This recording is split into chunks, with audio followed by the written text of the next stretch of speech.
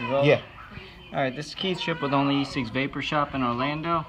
Common problems that they have on the K-Box when you drop them is that an actual spring-loaded pin gets shoved up and people can't get a way to get it out, so they buy a new device. Grab a hold of a soldering machine. I mean, if you have one, if you can't get one, then I mean, you can always borrow a friend's and just use a little bit of heat. I don't know if you can see that.